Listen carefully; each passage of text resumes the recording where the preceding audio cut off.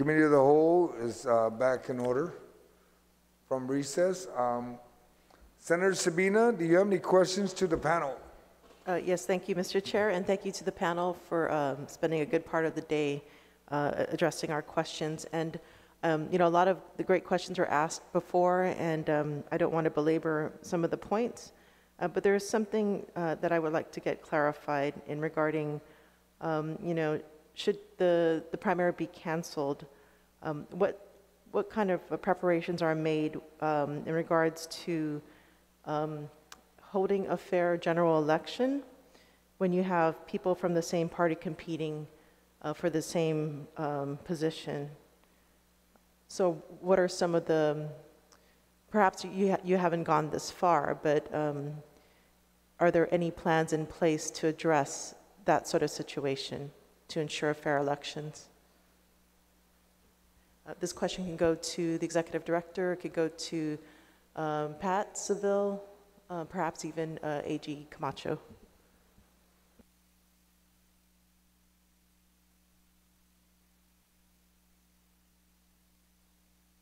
Senator, could you clarify? I understood the part about, so you have two candidates from the same party running for the same office. And then could you go on from there, please? I'm just not sure I understood quite what you were asking. Yeah, so how would you handle, let's say, a race where it's contested by the same party and where it could perhaps be splitting the vote? How would you ensure that the election is fair?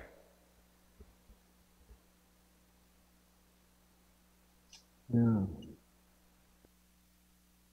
Well, the fairness first comes in making certain that all the votes are counted and that they're accurately counted.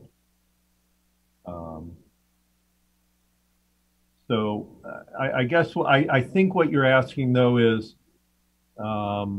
it fair that two candidates from the same party would advance to the general election? I think the the more the situation is if by splitting the vote that may have reduced the chances of perhaps that candidate becoming elected by canceling the primary.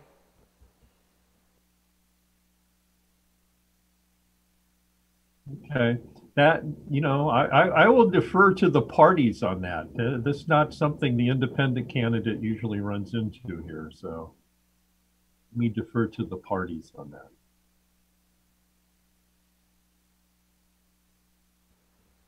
So you're deferring to the parties on the representatives on the GEC Commission? Is that what you're saying, or are you deferring to? Well, yeah, I don't see this as, when you say a fair election and splitting the vote, well, Senator, I think you have people who aren't happy with the primary. Of course, they could switch parties. Party loyalty is not what it used to be. So I'm not sure so you're not just splitting the vote two ways. I mean, let's say you have two Democrats and one Republican on the general ballot. Well, you still have three candidates. So now instead of the vote being split two ways, it's actually split three ways. But I think what you're suggesting is you're focusing on the split between the two Democrats, that a loyal Democrat going to into the election, if there were two Democrats, then he would, vote for one or the other, and that splits the vote. But that seems a little bit narrow, because you have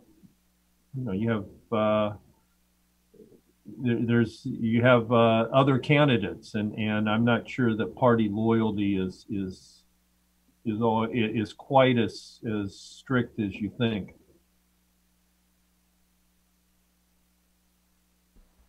Okay, the Attorney General Camacho, would you have a response to that?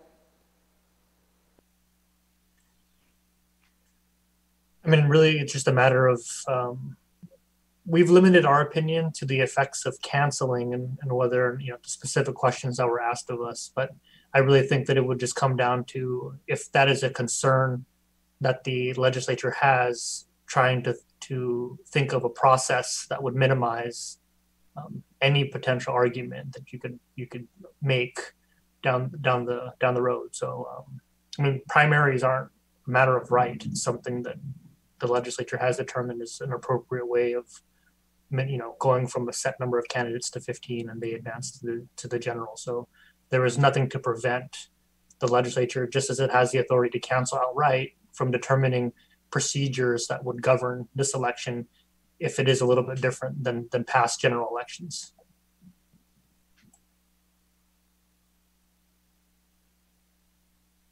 All right, thank you. In regards to, let's say, postponing the election, so we heard some very good testimony regarding some of the logistical issues regarding that. In regards to mail-in voting, so, obviously, we face this question before us about canceling the primary, and those circumstances were different, where the curve was flattened, and now we're dealing with the second surge, and we're in P-Core 1. So, thinking about moving forward, I mean, to kind of address some of these issues, in the election, as far as mail-in voting, I feel like would be, protective of the community, or at least one of the means to protect the community and also protect the right to vote. So, Executive Director Pangilinan, could you maybe clarify, or at least can you reiterate, what is a timeline to develop best practices in regards to mail-in voting? And can it be done if the election was postponed? The answer is no, Senator Perez. As people have mentioned, Hawaii did it they passed the law in 2019, so they had a whole year to do mail-in ballots. There are processes that the GEC has to learn, and within the short time, we don't have that luxury of putting in mail-in ballots at this time now. Thank you. Okay, and then so you were saying that given enough time, just wondering how much time would that require? Should should mail-in voting be an option? At least a year, ma'am. Okay, thank you. Thank you, Mr. Chair. Thank you, Senator Barris. Senator Therese Terlai, do you have any questions, ma'am? Yes, Mr. Chair. So the bill is, in my mind, divided into two parts. There's one that's, proposing that we cancel the primary, and the second part proposes a mail-in. So first, to address the canceling of the primary, we had the opportunity, of course, to cancel this primary 6 weeks ago when we were considering it. And my position is the same. It's about public health, ensuring whether the Election Commission is truly ready to do this safely in conjunction with Department of Public Health and the Physicians Advisory Group. Back then, they made it very clear to us that it was a daunting task, even at that time, to hire enough staff and train them for the primary. They said they could be ready, but they also said the more time they had, the more they could use it to recruit, train, and learn from other jurisdictions and coordinate with public health.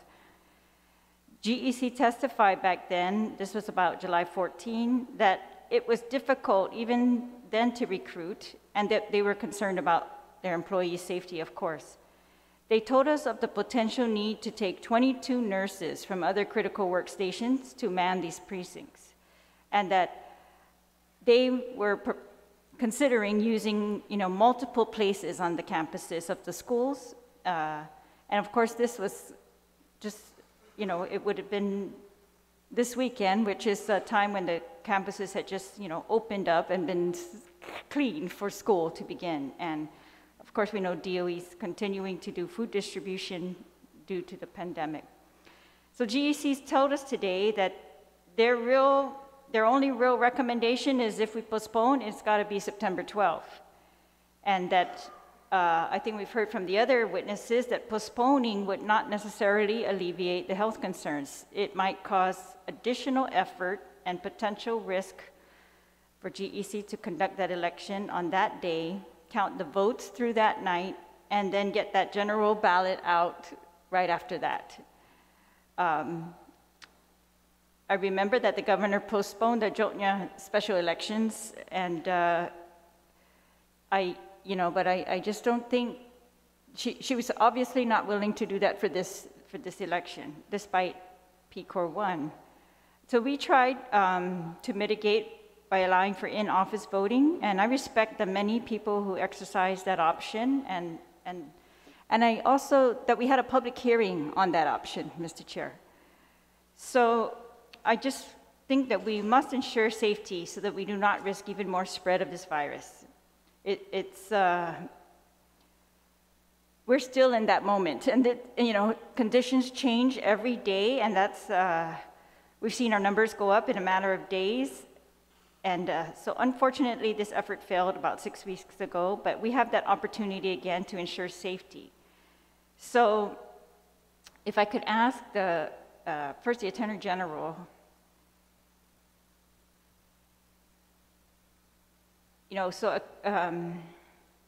public health. According to the Governor's Executive Order 27, by the end of August 14th, there was about 88 COVID positive cases that we know of. 1 week later, August 24th, indicated positive cases were 255. This is the third week, and there were 136 positive cases as of last night, August 26th. I wanted to ask you, given the bed capacities available at the ICU at GMH, and ventilator capacity and nursing capacity, can we say well, do we have any idea, I guess, when, I mean, could you state for the record whether these have been met? Have we met those capacities, or we've exceeded those capacities, or where are we at in regards to those? I'm trying to make it clear, Mr. Chair, on our record here in the legislature for legislative history as to whether we have a compelling need that we're trying to resolve here. I'm looking for public health. Are they all gone? Oh, there's the deputy director. Yeah. Hi, and good afternoon. And you know, in regards to capacity here with the different services that we're working on, you know, it actually changes throughout the day. We stand ready to make sure that we've got space over at QFAC, and we were able to work through JIC and the National Guard to secure outrigger, which gives us more space and actually helps consolidate a lot of our services. So that's been a very big positive, especially as, you know, staff, some may get sick or what have you. And so with limited staff or resources, then it gives us a chance to focus on them all in one area. But I do know too that, you know, Guam Memorial Hospital has its challenges as well. And so, you know, getting people through the emergency room or out of IC and getting them into the isolation facility really helps take the pressure off. So are we asking, have we met our capacity? You know, that varies according to what is happening at that particular moment in time. But have we been challenged? Oh, absolutely. You know, these numbers, obviously, the data in many ways speaks for itself. The numbers are out there. People are clearly testing positive. And, you know, whether they're following the simple guidelines or even having challenges with them, the point is people are testing positive. So are we challenged on a daily basis to some degree? You know, we want to make sure that we have everything in place. But of course, you know, between our ISO, our QFAC, between Guam Memorial Hospital, of course, and public health, you know, for each person who tests positive, we want to make sure that contact tracing is in place. Of course, contact tracing, when effective, and it's been quite effective, brings more people in for testing. And then, of course, with more testing, you know, you find out more and more what's going on in your community. And that simply means, you know, the numbers of negatives and the more numbers that are positive that are out there. And then that bleeds back into more contact tracing. So if the legislature is looking at whether we've reached our capacity, in many ways we have not, but we definitely have met through the day through some challenges to make sure that things continue to run smoothly. Fortunately, we've got some excellent partners, and I do know that they're working diligently on a second isolation and quarantine facility, and I know that will really help take some more of the pressure off over at the emergency room in the IC area of Guam Memorial Hospital. All right. Okay. Thank you. And if I could just ask then, so if we have the primary on September 12th, and we expect, I think they were saying at least 35,000 up to 50,000 people to attend, do you believe that the positivity rate will increase?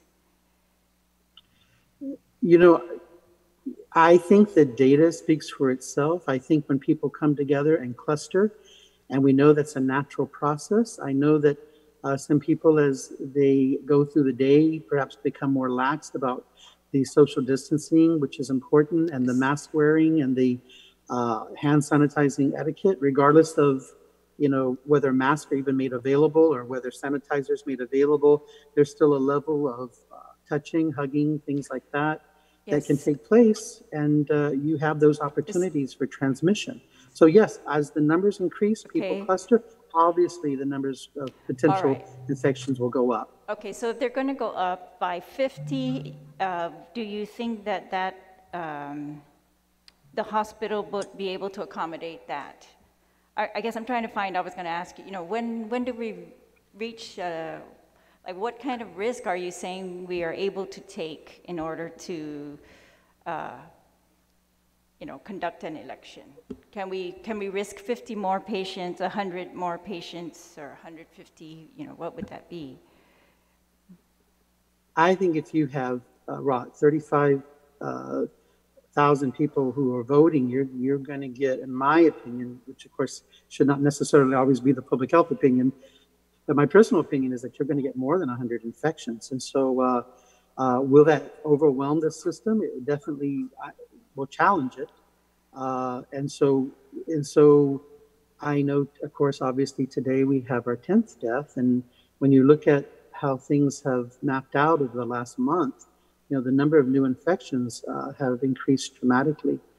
Are we in a good place to be able to hold an election and take the chance, roll the dice as to whether people will not infect each other or cough on each other or hug each other or not wear their mask? I think it's a possibility, a very strong possibility that people will, and therefore again our numbers will go up. Okay, so today's August 27. Do you have the same opinion if the election is held on September 12? In my personal opinion, I do. I know that it's always good if Guam Memorial Hospital representative is on board. But this has taken this measure, this situation, of course, that we're in right now has moved very, very quickly. And ironically, it's moved quickly in the number of new infections, but it's been very slow to actually taper down. So, definitely the governor is making every stride to make sure those numbers actually are lowered. But the data for now shows that our numbers continue to increase. So whether I think that the numbers are going to be in a much better place by the time of the election, I think the patterns sort of speak for themselves as well. And so I would be very concerned, not only as Deputy Director of Public Health, but just as a person in the community who actually would want to go vote, but really have to think twice about the risk that I would be taking. And that's concerning. I kind of think people need to step into the voting arena, not having to worry about a life or death choice, but something that they are more engaged in, their candidates, and wanting to know their candidates' capabilities. Are you describing it as a life and death choice to go in on September 12th and vote? No, not necessarily. I mean, it's every time I drive to McDonald's, I'm taking a life or death choice. But I'm also just clearly there's an element of risk involved for the number of new infections that could take place if we were to do a face-to-face election such as this, I would say in the near future. September 12th? Would be the near future. Okay, all right. Just wanted to make sure. And then if I could just ask the Attorney General, if the, so we're in PCOR 1 right now, but it looks like that will end on September 4th. The emergency continues to September 30, but PCOR 1, or this home lockdown, is only until September 4th. I don't know what PCOR we're going to be in, but if we are in PCOR 1 on September 12th, are we allowed to vote in the primary and conduct a primary? I think we've seen the governor can modify the executive orders as needed. So if the election were to proceed as currently scheduled or even postponed, I think the governor would be put in a position where she would probably have to modify the executive order at that point to allow for voting. But, all right, well, sorry. Again, that's not really... What about for tomorrow? So, it's Saturdays. The current date for the election is this Saturday, right. And we would be, looks like, still in PCOR 1 under the current executive order. I think it would put everyone in a very... There would be conflict. I think the Guam Election Commission has been trying to comply to every extent with the governor's executive orders, but if they had a legal mandate on one hand to move forward with the election on Saturday and an executive order, I'm not sure if Attorney Diaz would jump in here, but I think that they would be required to follow the statute at that point, and they would be put in, and not in a good situation, but I think they would be required to follow what the law says. Oh, okay. I see. By following statute, you mean go forward with the election? If there was a conflict between an executive order and a statute that says that the primary election shall be held this Saturday, again, I don't think the election commission wants to be put in that position, but I think at that point they would have an obligation to follow what Guam statutes require, and then try to comply as best as they could with the executive order. Okay, thank you. Mr. Chair, I have a few questions for the mail-in that I was going to hold till round 2, but if you'd allow me to just finish those, I could do that right now. Please, we're going to get a round 2 anyway, but you can finish it off. Sure. You're still within your 5 minutes. Okay, No so problem. this is now regarding mail-in and other options. So the, this did not have its own public hearing, and so I don't think it's really been vetted by the Department of Public Health yet, or GEC fully. And I know that Attorney Seville, you said that you believe that the early voting method is safer, but that I'm getting the consensus that it's not clear how GEC is going to go forward to address all these health concerns for the general election, and that you still have to determine that, and that you want to have some time and give us a recommendation on it. But will the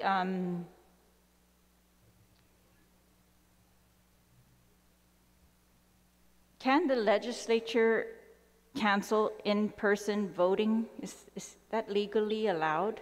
I guess I'm going to ask the Attorney General that.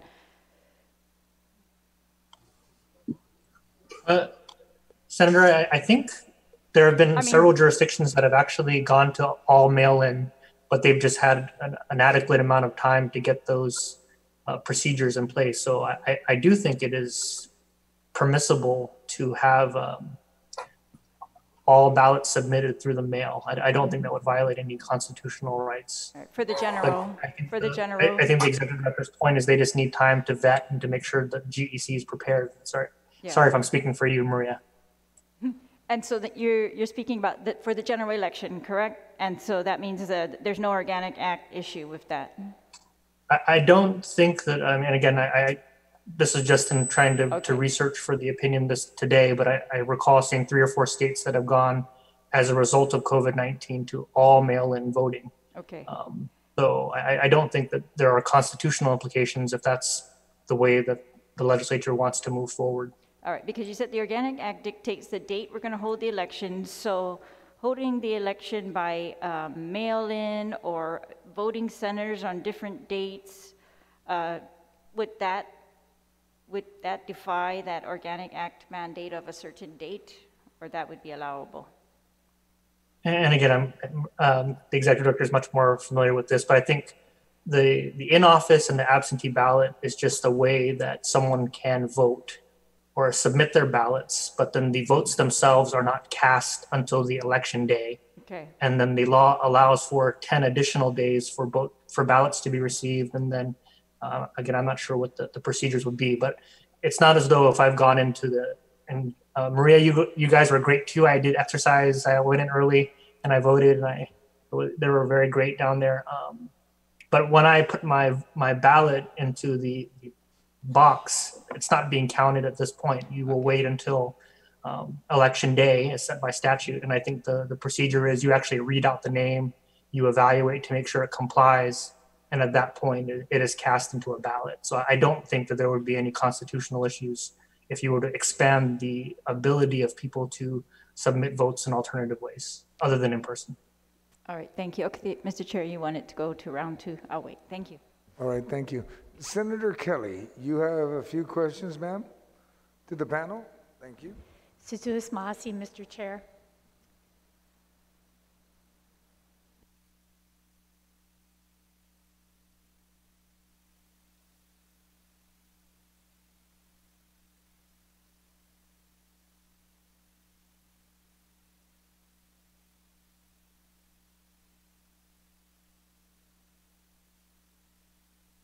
There was one question for the Attorney General. So we had talked about for the GEC to carry out the election, they would have to get an exception.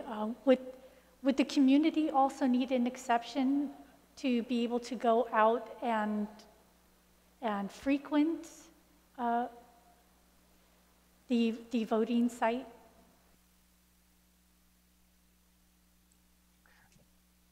You know, I think there actually might be, well, yes. I mean, the best case scenario would be there would be no conflict with between the executive order and any election.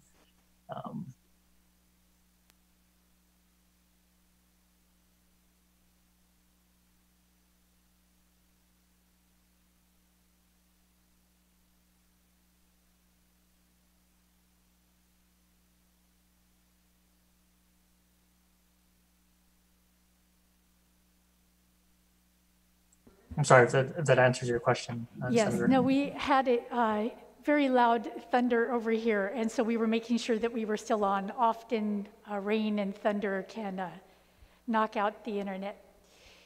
So the other is, it was good that, in a sense, that the Guam Election Commission had some of these different opportunities through the joint election, through the early election option that we passed just recently, so that they could test out what works and not. And see that they can perhaps build on this for the general election. So it was asked about the maximum number of days to expand that early voting, and it sounds like some of that's still being worked out. Could it be as early, if GEC has their logistics in place, could it be as early as when the delegate ballot needs to be readied by?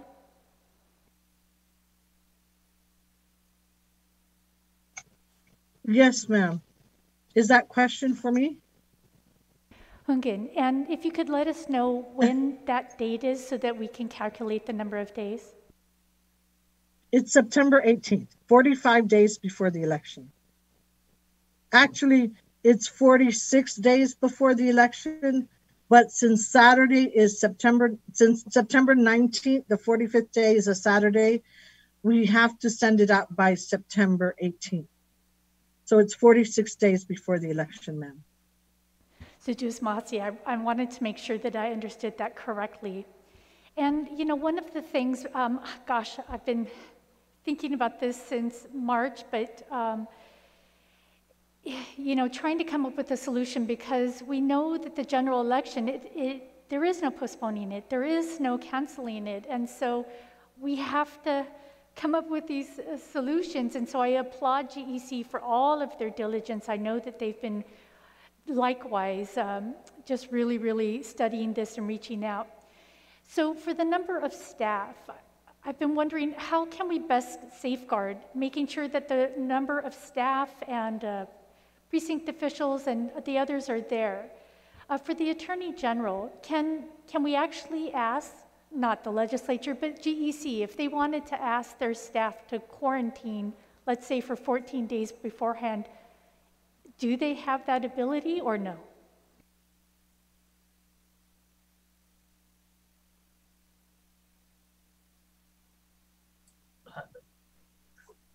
I don't know the answer to that off the top of my head. You know, I think that's an interesting personnel issue or a human resource issue, and I can try to get an answer for you, Senator, and I can follow up after this this meeting.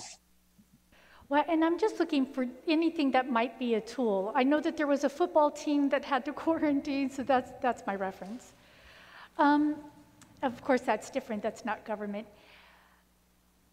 And perhaps we need to, as a government, just make sure that we're really sending out these strong advisories, not to let our guards down, so that we're doing our part to make sure that we're not spiking. What if we were to, or if the governor commits to providing logistical support? We mentioned possibly National Guard. We know that cabinet members have been used. Just things like that. Would that be able to give perhaps the additional people to have a buffer or a safeguard, or just know that that flexibility is there. Does that sound like something that would be a useful tool for the GEC? So Maria or Mike or Alice?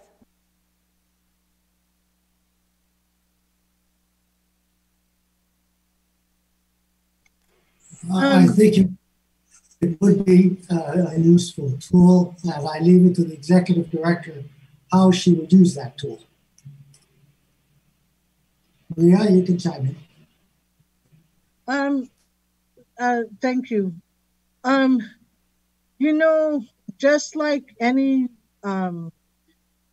activity, we need to plan, organize, influence, and control.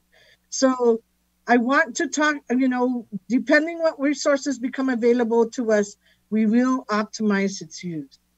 Right now, as we go further, we want to know what we have, what the Guam Election Commission is obligated to do.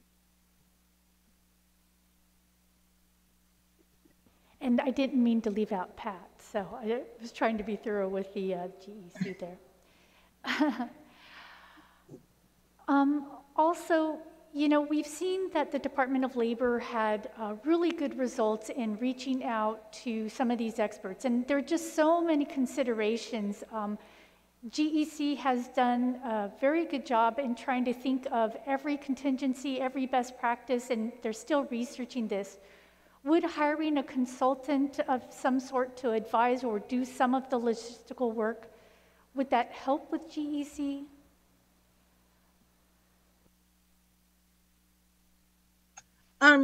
Senator, you know, the Guam Election Commission has its resources with regard to best practices.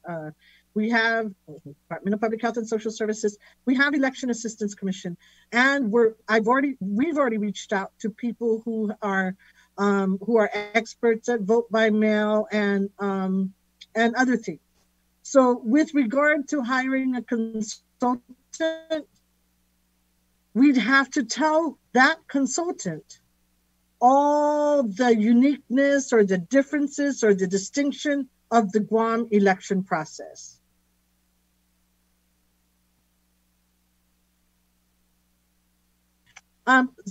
Senator, one more thing. Both the legislature and the governor and the judicial branch even, all of them have reached out to us, or I reached out to them to ask for assistance. Very recently, we got word that maybe cabinet members can be precinct officials. Well, it's a long-standing policy that was put together by the Guam Election Commission Board that cabinet members are not allowed to be registrars, voter registrars, nor precinct officials. So again, to address your question about consultant, the learning curve to teach them the uniqueness, not uniqueness, but the differences in how elections are conducted when we're so isolated. That's something, there's not enough time to do that before the consultant can be effective. Thank you.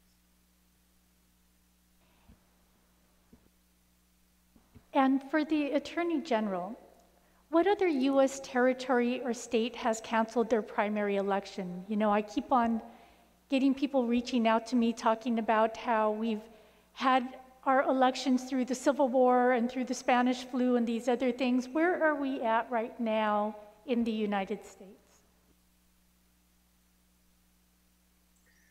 Senator, I honestly, I don't know the answer to that. I haven't really been following elections in other jurisdictions.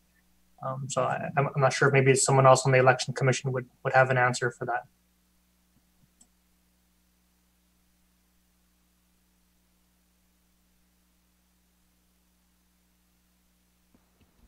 So if the director, I know she follows these things pretty closely, or anyone else in GEC of the board members knows of any Senator, primary election canceled?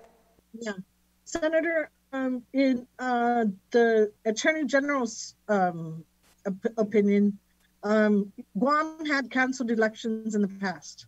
So I don't know if you're referring to currently, if any of the election jurisdictions have canceled elections. That I don't know. But the question was asked before, and I thought I remembered, but I don't. I'm sorry.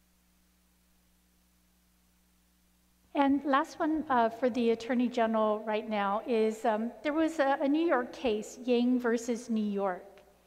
And did you have a chance to look at that at all? Yes, I did, Senator. So what was the decision there in the end? What kind of time period were they looking at for the election, and what was their final decision? We reviewed that because it was litigation involving, there was a proposal to cancel the New York primary, and the courts said that they could not cancel. But the big distinction there was that they were not going to advance, I believe, 2 of the candidates, and then there were delegates. It would affect the delegates who would participate at the Democratic National Convention. So that there would actually have been significant consequence to how the party politics were going to play out through the cancellation of that primary. In our situation, the proposal that we saw was for everyone to advance, so that there wouldn't be, in New York, it wasn't Andrew Yang and Bernie Sanders advance to the general or to the presidential election. So I think it is a little bit of there's a big difference between the case in New York and what is being currently proposed.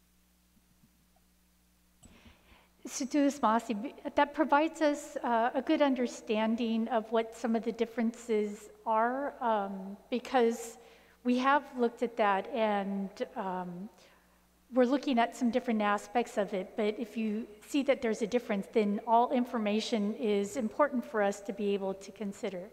So I do have a couple of other questions, but I'll wait for the second round, Mr. Chair. Masi. Thank you. Senator Jim, do you have any questions for the panel, sir? Yes, Mr. Chair, specifically for Maria. All right. I have my notes, so I should be quick, but I had to just change one thing. I was going to say good morning, Maria, but I'll just say good afternoon. Maria, I remember we were talking about canceling this primary election in a public hearing months ago, and the bill was debated on session floor back in July. And the vote was 10-4, and the bill to cancel the primary election back in July failed. Maria, 4 of our colleagues knew and were considerate of the health of the people and especially the Guam election employees, and it was important back in July, but now I'm glad to hear and see that it appears more people may feel the same way just a month later. So Maria, I did discuss with you my letter I wrote last week to the governor when P-Corps 1 was declared, and I asked the governor, what's going to happen to the primary election? And I asked the governor to call the legislature to session and either cancel or postpone the primary. And after all, we're supposed to stay at home for 1 week. And then just this Saturday, we're supposed to go and vote at a primary. And I would think that really defeats the purpose of the stay-at-home order. But Maria, just like you, I heard a media interview and the governor stating that the primary will go on even during P-Corps 1. And this was reiterated again the following day by the PIO of the governor, and the governor was asked again that day, while explaining the executive order about P-Corps 1, what about the primary election? And again, the answer was the primary election shall go on. Maria, Guam Election Commission under P-Corps 1 has basically shut down to the public. And absentee ballots or absentee voting was shut down. And that's for the safety reasons of GEC and plus the public. And I commend you for doing that. But basically, P-Corps 1 was scheduled to end Friday, but now we know it's been extended. But it was scheduled to end Friday. And how in the world could we have had the primary happen the following day? on a Saturday when basically, you know, you folks may be on skeleton crew. There's a lot of things that are happening. You know, I just didn't see it working at all. So what I'd like to know, Maria, did ADA really sit down with you, with the Guam Election Commission before declaring P-Corps 1? Was there a great consideration of what will happen to the primary election by declaring P-Corps 1? And how can you have prepared for this with this P-Corps 1 going on and basically open your doors again and one day next, you know, when basically GEC was considered non-essential, and then you're supposed to open your doors island-wide and have a primary election going. So if you can expand with me so I can better understand in the preparation of declaring P-Corps 1, super duper P-Corps 1, was Guam Election Commission, were you really sat down and did you have the opportunity to explain to the governor what was going on? If you can kindly explain that, please. Thank you, Senator. Well, when I took this job over 9 years ago, one of the things that we discussed inside the GEC team is that the Guam Election Commission is being treated like a line agency. So we had to go around and explain to our different government partners that the Guam Election Commission is an independent and autonomous agency. The reason being is that we want to protect the sanctity of the election, making sure that the governor and the legislature do not interfere with the election. So in that regard, I must say, Senator, that, you know, I'm sure both the, you know, there are conduits to both the legislature and to the governor's office and to the rest of the government agencies for the GEC that we use. And we continue to dialogue. But again, because of the independence and autonomy of the Election Commission and making sure that we protect the sanctity of the election, the Guam Election Commission is governed by the board. And so with that said, ma'am, we do our work. We get assistance from our partners, and I consider both the legislature and the governor our partners. Thank you. Thank you, Maria. So understanding what you're saying and declaring P-Corps 1 is basically, I don't think much consideration was given to that, or if there was even consideration for that, it seems to have interfered with the decision of the schedule of a primary election this Saturday. And that's, I think, what you're inferring to, that the politics is playing a role, and it is interfering with the voting of a primary election, and that's pretty sad. But I'm hoping that wasn't the intent. But I thank you for explaining that to me. Mr. Chairman, I just have one brief question, if I may. Thank you. Maria, on Bill 391-35, Section 3, it provides mail-in voting. And just a brief summary of it, it says that any registered voter in Guam Election Commission may request the Guam Election Commission to mail official ballot materials for 2020 general election. The Guam election shall also establish rules and regulations for sending mail-in ballots to registered voters who request for an official ballot for the 2020 general election no later than September 20, 2020. Now, this mail-in voting for the 2020 general election, Maria, did not have a public hearing, and the people did not provide input. So basically, the legislature, you could say, is maybe interfering to make the decision. And it's a big decision without public input. I believe we have some time for public hearing, like we did back in July, to discuss the first bill to cancel the primary election. So to change the primary, and by the way, you did come to testify in that public hearing on the first bill. So I would like you to please to detail for us what you need and what it's going to take if this becomes law for you to do this.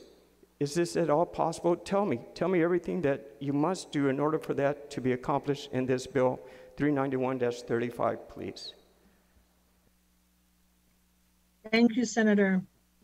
As I said, and I continue to say, in order to implement new strategies, and in this case, vote by mail, please give us time to learn the process and to educate the public on the process. Putting in vote by mail at this time for the general election, there's not enough time.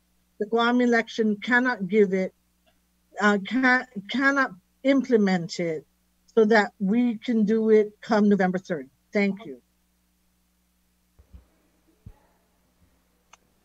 Maria, the question is, can you please, we have a question on the floor, can you please restate that, please?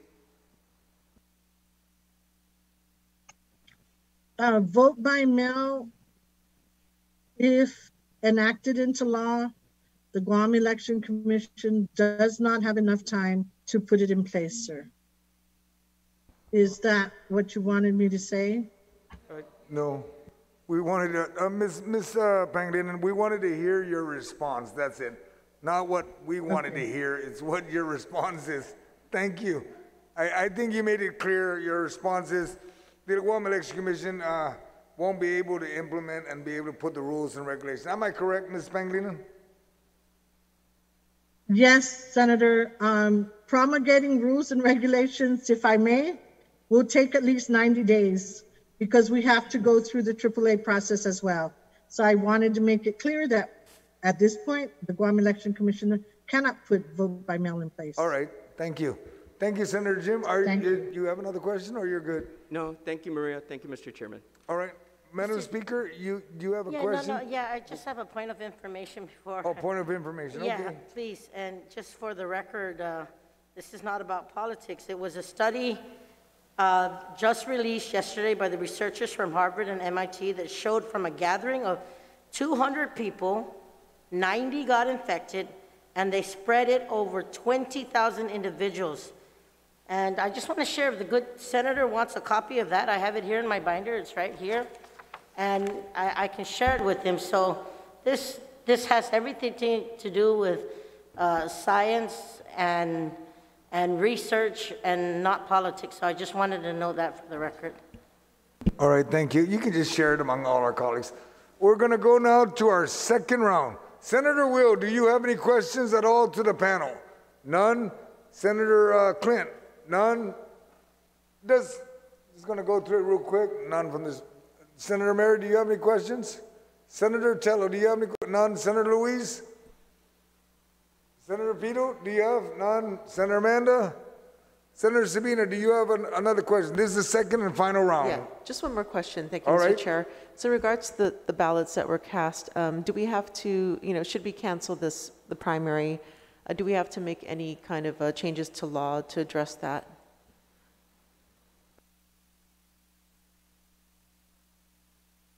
That question is, I guess, for... May I defer that question to my legal counsel? Yes, so that question is for Mr. Seville? No, Jerry Diaz. Oh, my apologies. Hi, can you hear me? Sorry. Hi, good afternoon. There's nothing in the Guam Election Code at this point in time that discusses this particular scenario wherein votes have been not officially cast, but people have gone in to provide their absentee ballot to the GEC. So in terms of what to do with these ballots, that's something that the legislature would have to decide.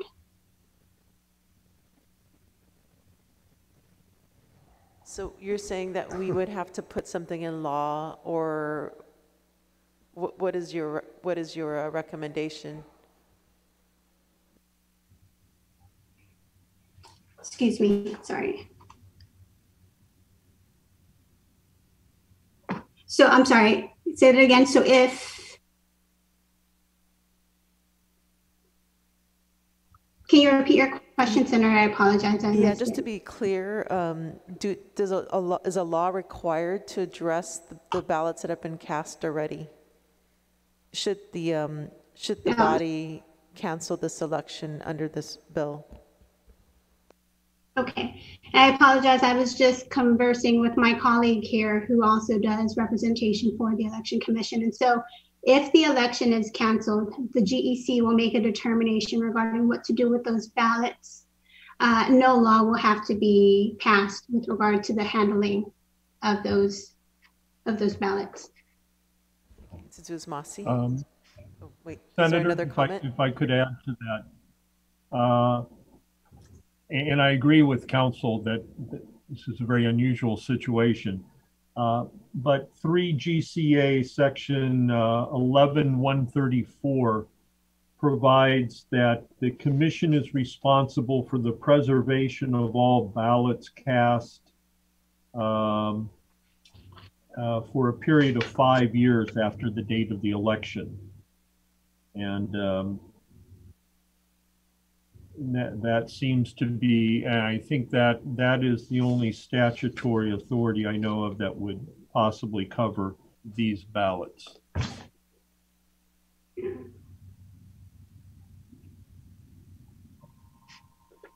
I think that, excuse me, Attorney Sabella, that might only be for a valid election. I'm not sure if it applies to an election that's canceled. Okay, but you're right. That is. Yeah. Okay. That's the only section discussing what to do with the ballots, any ballots. Yeah. So just to be clear, was there a follow-up? So just to be clear that right now the law is silent on that. And basically what I'm hearing is that the commission will decide, but the law is silent. Yes, and we can verify that. There is this particular code section that Attorney Sill pointed out, but whether or not it applies to canceled elections, we'd have to verify that, and we can certainly get back to you before the end of the day. Is this a recommendation to address that? Is there a recommendation to address that, or what the commission would have to convene to discuss this issue?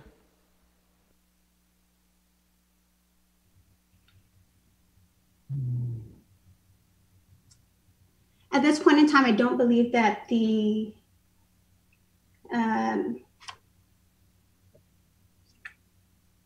I don't believe the legislature would have to reconvene. We'll talk about it with the commission members after a little bit more research on this issue, and we can provide a better plan for the legislature regarding the handling of these ballots.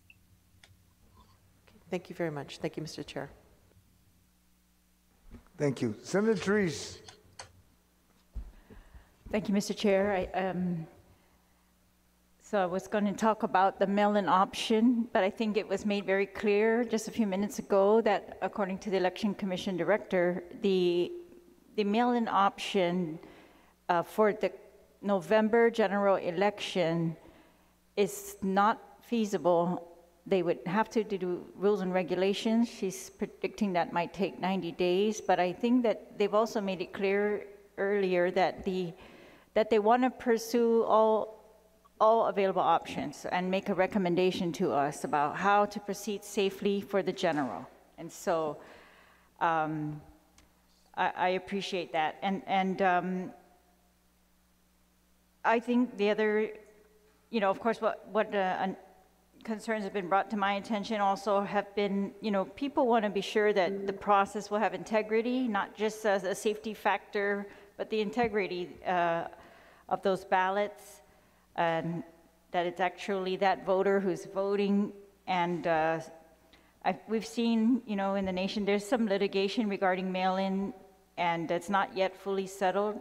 So I think some of the allegations were that the rules allowed for fraud. That's exactly what we don't want to have in any type of procedure. And so I think, we might need to take some time to really vet that fully. And they're not only mandated by this second provision of the bill to come up with the rules for it, but to implement it, it looks like. And that's, I think, based on everything that we've heard today, a supreme challenge to get all of that done. And especially if they want to have that process in place when they start to send out these ballots, and they mentioned as early as September 19. So, and on top of all of that, for the November election, they have to deal with the COVID precautions and implement what sounds like it's going to need to be additional procedures to ensure safety. And okay, so now we're all looking that we can't cancel that November election, and we're going to have to do everything we can to make it safe. So I think we, the legislature, have to remain available to work with you on this and to accept all of the options that you, or to consider all the options that you might want to propose. All right, and I was, okay, let me just make sure. One more second. Oh, the other thing is that, for example, the in-office voting that has occurred in the past month, we've got 8 weeks, it looks like, before the general. So in the last 3 weeks, they received approximately 5,300 voters. And if we use that same average of 666 per week for 8 weeks, that would not be enough to accommodate all the voters. So even that option alone may not be enough to handle all the voting that needs to occur. So yeah, we do need maybe a combination of things, or and so we can't get all our questions answered about how we're going to safely resolve the general election, but for today, we need to resolve just the primary and ensure that we establish a clear record that there is, whether there is a risk of holding this primary in 2 days, and whether there is a risk if we hold that primary on September 12th. So I tried to establish that with public health, but public health, if you could just maybe one more time answer for the 2 days, what is the probability that holding the primary election in 2 days will get us to exceed that critical care system break point?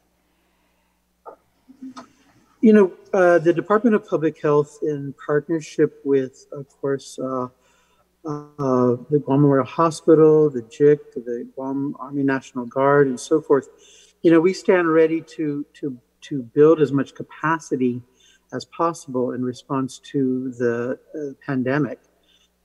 Clearly, a little bit more time would actually help give a little bit more leeway to building that capacity. If we were to have the election as currently planned, we would definitely have our challenges around trying to make sure that we have the capacity to respond to the predicted numbers that would be expected. All right. Well, I'd just like to note for the record, maybe we can enter it later more formally, but in the governor's press conference today, they did discuss some of the capacity levels, and it looked like they have some very firm numbers that I would like to incorporate in the record a little later, Mr. Chair, if we get a chance. But all right. Well, thank you again to all the panel. Thank you for answering the questions and for all your work to try to get this primary to be safe for all of us, and for the work I know you're going to do to get the general safe for all of us as well. I know that's a big challenge, but thank you. Thank you, Senator Reese. Senator Kelly, do you have any more questions? This is the final round. I'm good. Mr. Chair. So for public health is still available? Yes, ma'am, I'm here. Okay, great. So for public health, according to my understanding is that the medical community is thinking that this may be a new strain of the virus, and that it may be more contagious. Are there any new safety measures for the community and entities like the Guam Election Commission that we should already be starting to take into consideration, or do they essentially remain the same at this point? At this point, they essentially remain the same. I know that we'll be partnering with the Governor's Physician Advisory Group to discuss any updates that may lower the risk of transmission.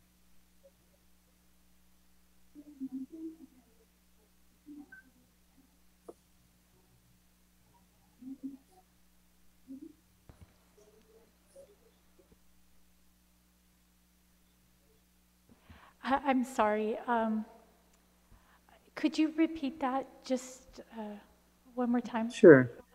Like I said, that currently they remain the same, that we will be working with the governor and the Physicians Advisory Group to discuss any new procedures to help lower the risk of transmission. So, Masi, because of course, that reassurance is important, especially since we're doing a lot of discussion about the general election. So that's going to help reassure us that moving forward, if there are any new protocols or anything additional, that will be being thought of and implemented. And I know GEC has been very, very good about being in contact and working with the public health. So I thank both of you for that diligence.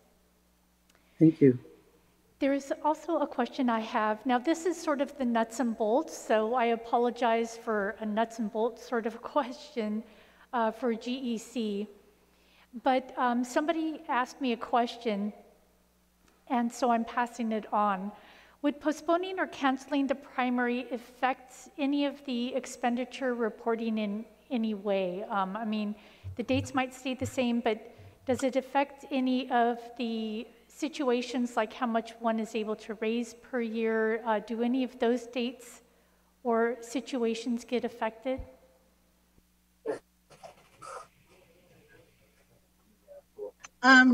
Senator, thank you for asking that question. That question was posed to us actually a couple of days ago. So I haven't had a chance to talk with legal counsel about it, but that's where it would go. And to clarify it, what we're saying is candidates were raised, the limits on candidate contributions and contributions is $1,000 from an individual per election. So with the cancellation of the primary, does that $1,000 that was collected for the primary, does that stay, and can they raise another $1,000 for the general? That's a question that legal counsel and I have discussed already, and we have. If you can give us some time to come up with the response to that one, ma'am. It's Masi. Again, I mean, I understand that's a nuts and bolts thing, but we want everybody to have clear understandings and make sure that we're all abiding by, which I know we all want to do. And so I guess part of that would be also if a postponement or cancellation would change any of the dates that these reports are due by.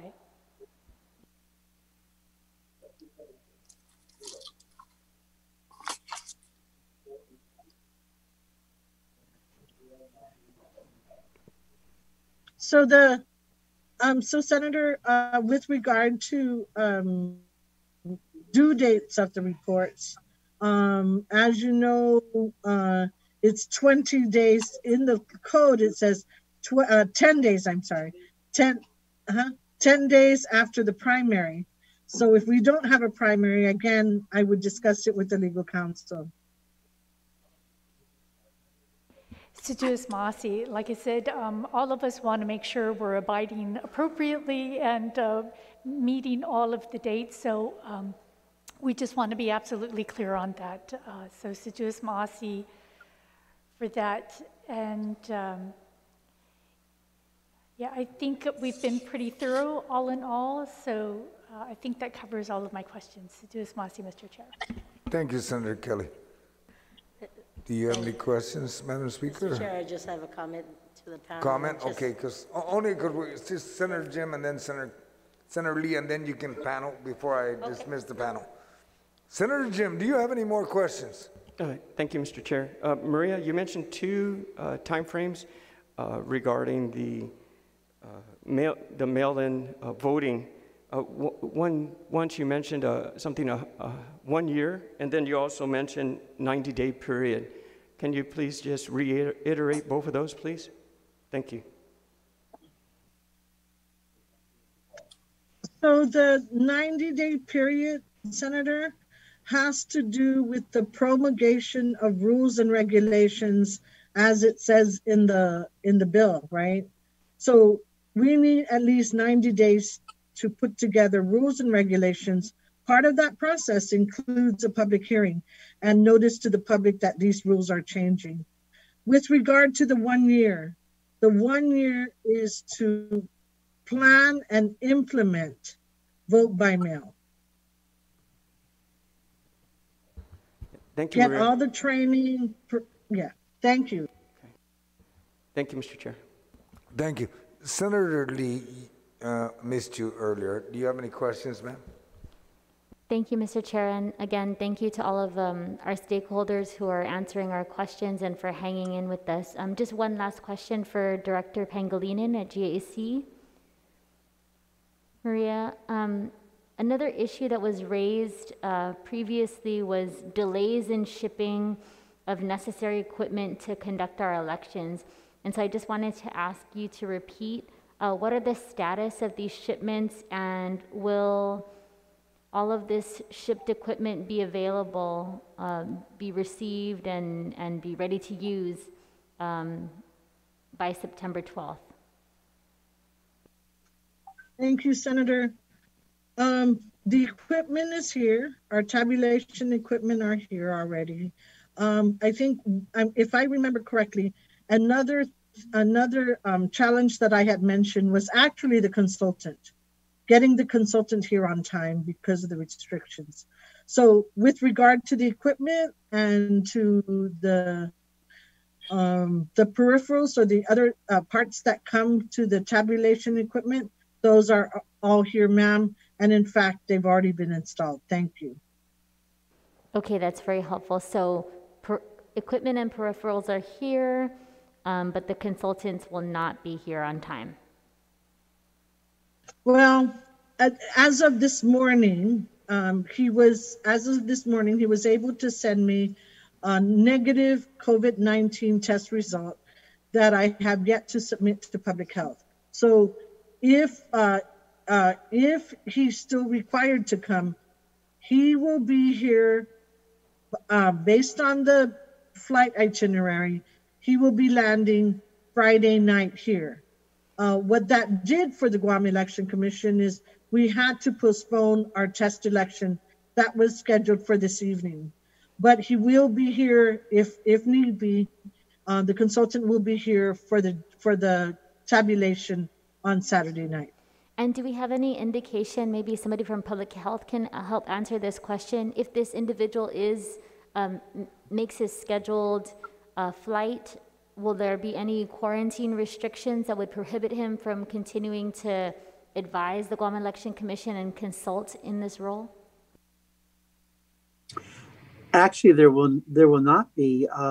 I signed off on the request allowing him to home quarantine, so to speak, which allows him to attend the election functions and to provide any counseling or support that he needs to do so. And actually, if he has his test result in hand when he arrives at the airport tomorrow night, he just simply needs to show that to the screeners, and his name would already be on the list of people that we're expecting. Thank you very much, and thank you, Mr. Chair. Thank you. Thank you. I don't have really a question, because I'm not supposed to ask the question, but I need a clarification from public health. There was some data that was put out, and we needed to ask you to please tell us if it's confirmed. It was released on the news. It dealt with the confer the critical capacity at GMH. If you can please just tell us, it was broadcast, and we want to make sure that that's recognized. Public Health? I don't have that data in front of me, but I do know that, of course, GMH reached out to us to work with the system to make sure that there were openings at the isolation quarantine facility for those GMH patients that had tested positive and could be released out into the ISOFAC. And of course, that helps take off and free rooms up at GMH. So we're working through the Adjutant General Agagi to make sure that we have a second ISO facility opened up so that we can accommodate the new cases that are coming in. And then also keep in mind, that's not just the hospital, but when a person tests positive in their home as well, the idea is that if they're not in a position to isolate themselves within a home, then we bring those in too. So there's, with the response and many people testing positive, a good number of them can indeed quarantine at home or isolate at home. But there is that percentage of people who call in and need that assistance quarantining. So, right now we do have the one facility with the second facility shortly on its way, and then that will help eliminate or alleviate some of the challenges that they're having at Guam Memorial Hospital. Sir, what I'm specifically asking about is that it was identified that the critical number was 15, and we're reaching that right now. And I just need to confirm if Public Health has communicated that with the hospital. They're at 13 right now, and they're approaching that critical number. That would be very critical for GMH. If you just can confirm that, yes. We just need confirmation of that. Oh yeah, oh yes. We're working with Dr. Uggan 3 days ago, as a matter of fact, regarding critical numbers, because at times it will go up even higher, and then we take the pressure off by being able to move patients as room becomes available. So it dropped down, and so of course it's right there building up again. So yeah, so that number is high and it's critical, but it's not the first time that it was critically high. This week has been very challenging for all of us, and especially Guam Memorial Hospital. So we really need to make sure that ISO stands ready and that we're able to move patients as smoothly and as seamlessly as possible, so that rooms are available in the intensive care unit as well as in the emergency area. All right, thank you, sir. Now that completes all the questions. Madam Speaker, before I dismiss the panel. Thank you, Mr. Chair. I just want to take this time to extend my thank yous to the panel for being here, and thank the Guam Election Commission for taking the strong leadership and stand to extend the letter to the both of us and to the governor to literally give us the opportunity to do what we are elected to do. And as I said earlier, this was at the request of the Guam Election Commission. So I just want to say thank you to all the panel, Public Health, Office of the Attorney General, and of course the Guam Election Commission, and everybody on the panel for staying here for literally more than 5 hours to work closely with us as we will take the time to deliberate on this measure and vote and see if we can get the vote for this measure. So thank you, Mr. Chair, for giving me the opportunity as the author of this bill to thank the panel here this afternoon. Thank you, Madam Speaker, and thank you to the panel. You're now dismissed, and please be safe, travel safe, and thank you for all what you do. Thank you, and good evening. Thank you. Thank you, Mr. Chair. Thank you, Madam Speaker. Thank you, Senators. Thank you. Thank you, Senator. Thank you. Now, Thank my you colleagues, we will now proceed to floor amendments. I have copies of several amendments, but I would ask you if we can just take a 5-minute recess so I can warm up a little bit. Okay, got the aircon straight at me. Just 5 minutes, all right? Thank you. We'll take a 5-minute recess.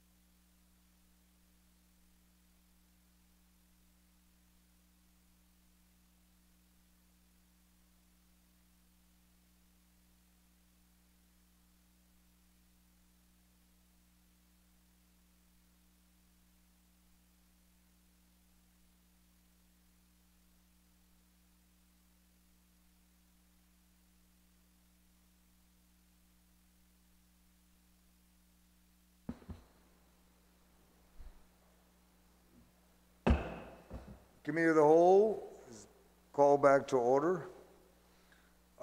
We have, my colleagues, we have 4 amendments. We will begin with the first amendment that was submitted by Senator Kelly Mars Taitano. Ma'am, if you would read your amendment. Seduce Masi, Mr. Chair.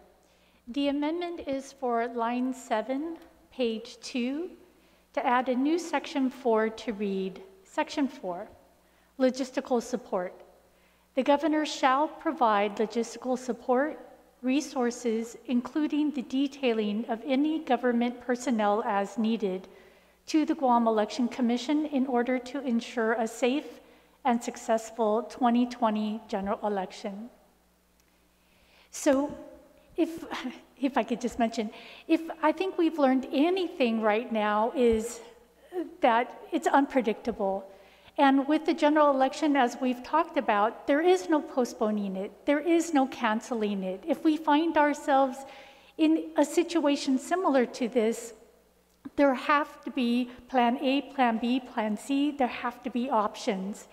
And so we heard things like there are 50 workers who are either not confirming, they're not showing up, or they've dropped out. I just think, you know what, we've been talking about the need for flexibility, the need for just having all options available, that if we're committing that additional set of tools, the governor has 11,600 employees. The governor has CARES Act money. The governor has tools that GEC simply does not have. And so if they know that those tools are in place, if they are working together early on and making sure that the plans for whatever may come their way have already been thought out, people have already been trained, all the alternates, let's say, or whatever the situation might be, I just feel that they need every tool available, they need all flexibility available, because there is no coming back for emergency session and deliberating this. The election will have to take place. So I just advocate for giving the Guam Election Commission all the support that we can from this body to set basically the whole government as is needed at their disposal to a degree, so that they have their plan A, their plan B, and their plan C. So I hope for everybody's favorable favorable consideration. Seduce Masi. Thank you, Senator Kelly. On the motion to amend, does any of my colleagues would like to speak to that motion? Madam Speaker. Okay. Thank you, Mr. Chair. Mr. Chair, I want to say, just reading this amendment and my personal intent to support it, I just want to make sure that I look at the organicity of this, and I just want to make sure we don't get sued, you know, that we as policymakers are forcing the governor to provide that support during electoral process. Maybe the author can speak on that. I'm just wanting to make sure. Maybe we can just get clarification, just because. I support the intent. I just want to make sure that we're not going to, something's not going to come down our way. Please. Senator Kelly. So yes, so I will get legal opinion because there may also be other ways to word it to support the intent. Right. Yeah. Okay, so if I could have a moment recess. Okay, a moment recess so you can get legal, please. Thank you. Recess. Give me the host on recess.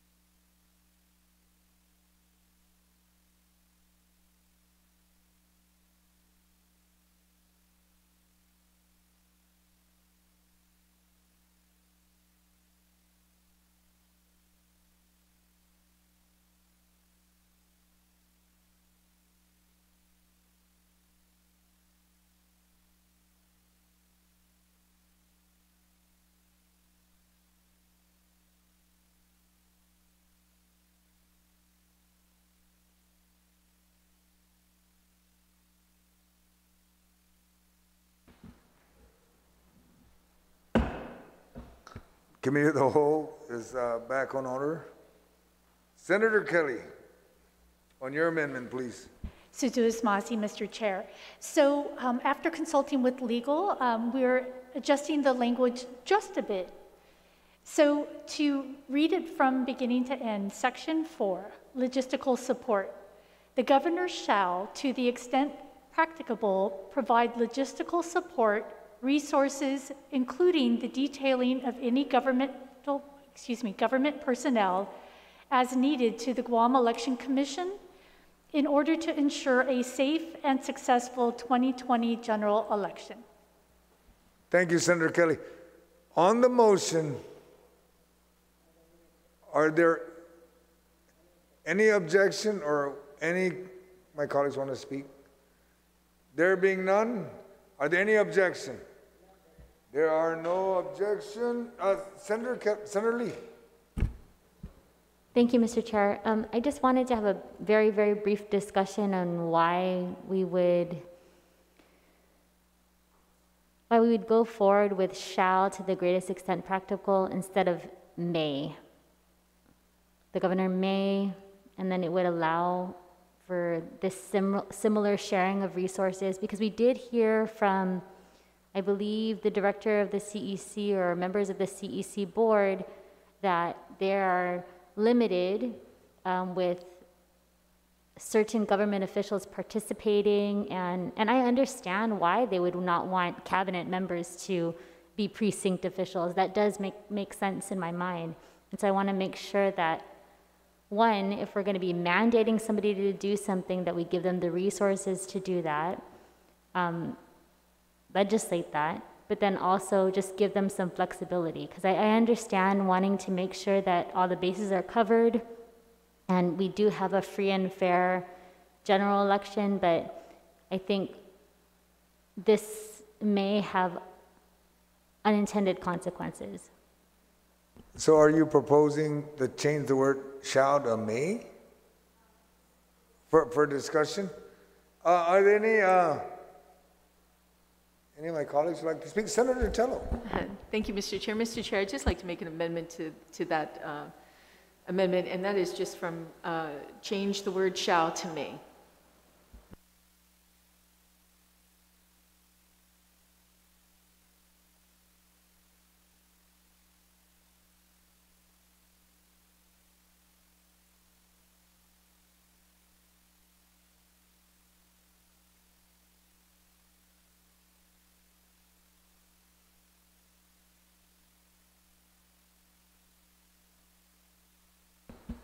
My colleagues, there's an amendment to the amendment. Okay? Let's just stay focused. The first amendment is just a simple shall, and her amendment would add to the extent practicable, and the amendment to that, as we open for discussion. Okay. No, but we're already open for discussion, and that was asked. There was no objection to it, and that's why I just wanted to discuss that, and then that's why there was a motion to amend, to change the word shall to may.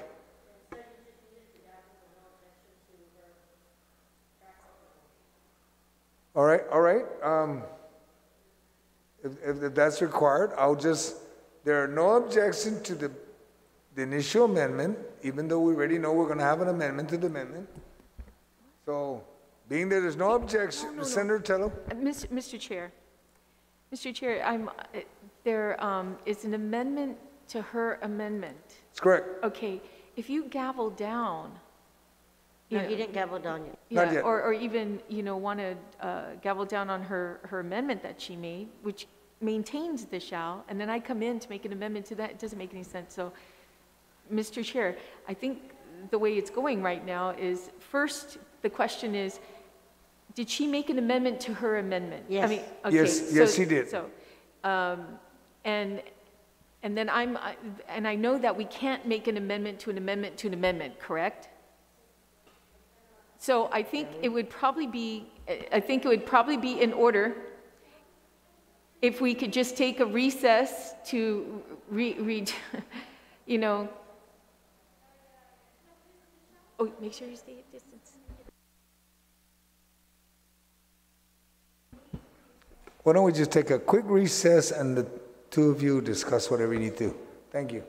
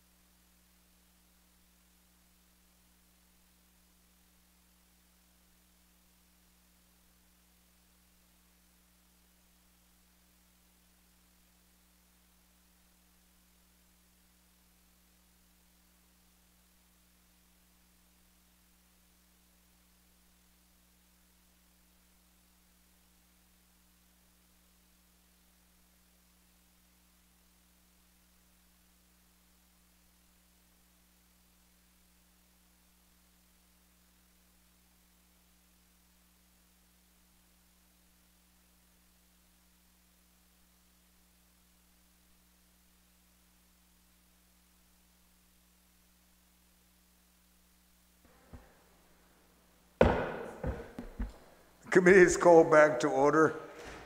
We regroup. Senator Tello. Thank you, Mr. Chair. Mr. Chair, after discussing this with the author of the amendment, I'm going to withdraw my amendment to the amendment to the amendment. Thank you. Are there any objections to that withdrawal? There are none. Thank you. Senator Kelly. Yes, I shall also withdraw my amendment so that I can just introduce it clean. Thank you. No objection. Done. Senator Kelly, now your amendment, please. Situus Masi, Mr. Chair. So the amendment now reads line 7, page 2, to add a new section 4 to read, Section 4, logistical support. The governor may, to the extent practicable, provide logistical support resources, including the detailing of any government personnel as needed to the Guam Election Commission in order to ensure a safe and successful 2020 general election. Thank you, Senator Kelly. Are there any objection on the motion? Are there any objection to the motion? There being none, motion passes. Moving now to Senator Tello's amendment. Ma'am. Thank you, Mr. Chair. Mr. Chair, I proffer an amendment on line 7 to 12, well, no, line 7 to 12, page 2, and it's to delete section 3 of the bill. Section 3 is mail-in voting, and it states, notwithstanding any of the provisions of law, rules, regulations, or registered voter of the Guam Election Commission may request the Guam Election Commission to mail official ballot materials for the 2020 general election. The Guam Election Commission shall establish rules and regulations for sending mail-in ballots to registered voters who request for official ballot for the 2020 general election no later than September 20th, 2020. And my amendment, again, is to strike out this section of the bill. And as my colleagues know and heard from the director of the Guam Election Commission, even from their board members, that it would be very difficult at this time to do something like this. And but I think it's something in the future for them to consider. But we know it's going to take several months and maybe even a year, it was stated, to get something like this going. So it's very simple. Thank you, Mr. Chair. Thank you, Senator Tello.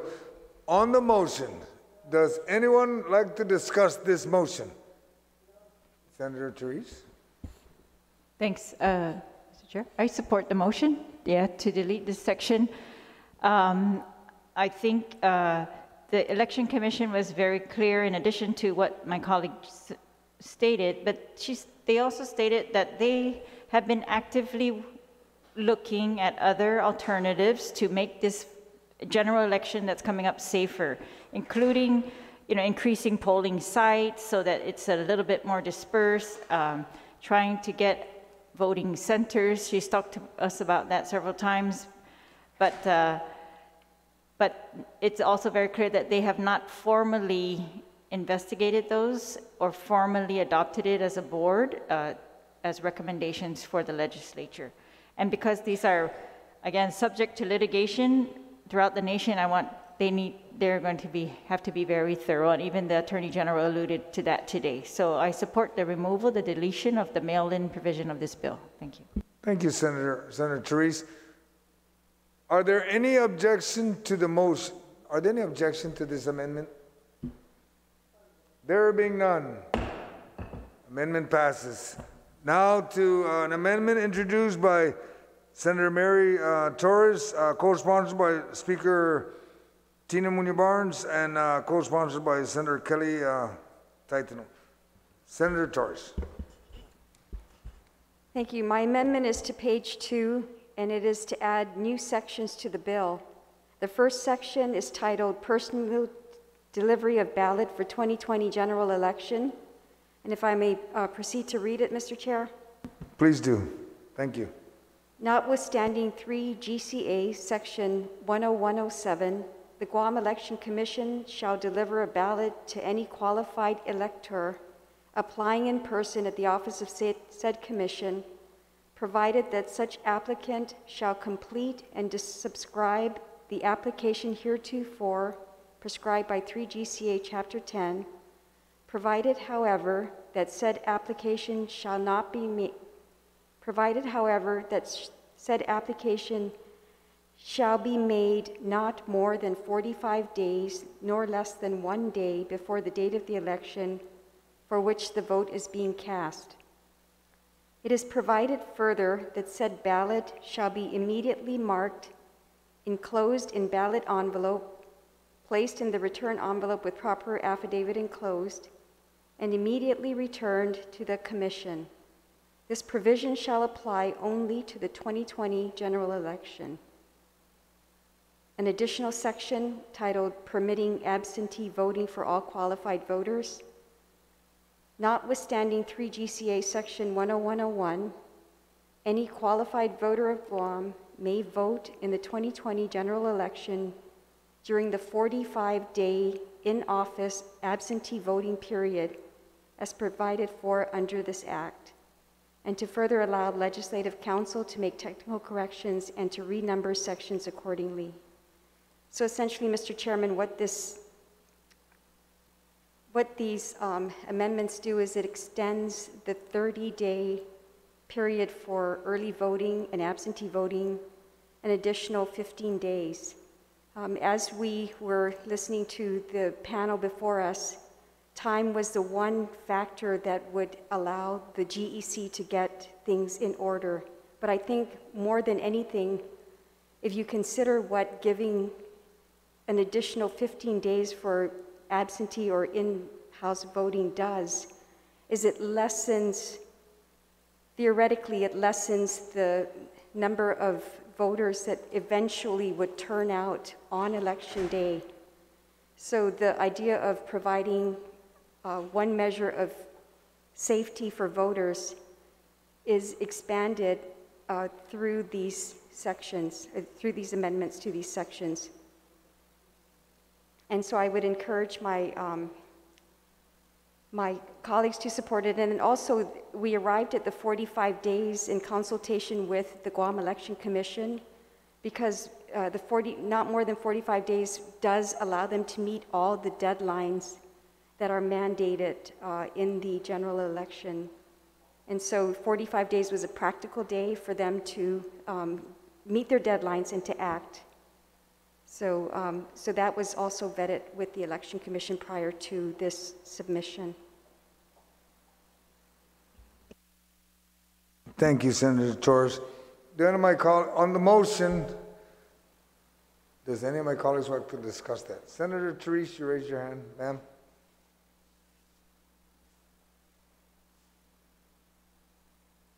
Thank you, Mr. Chair. I support the amendment of changing from the law that we just passed. I think it was Public Law 35 yeah, and that said, it was just Senator Pt.2's law that had 30 days, and that's what we have been implementing prior to the primary, and so this would change it to 45 days. And it also limits it just to the